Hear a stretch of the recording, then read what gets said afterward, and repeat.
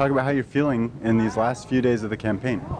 Well, we're cautiously optimistic, working hard, spending a lot of time down here in South Florida, and then working our way back into the I-4 corridor to close out the campaign.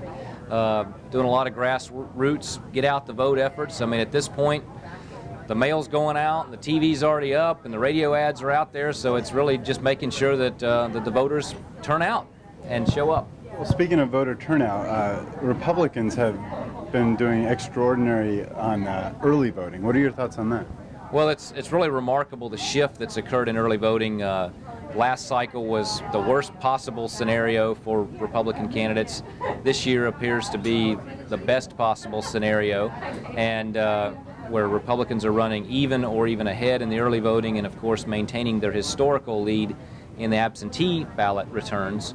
So that bodes well. It reinforces the enthusiasm gap that we're seeing out there about who's actually going to show up and vote, who's excited and passionate about turning out, and who's not as excited about actually turning out on Election Day. What do you think is causing it?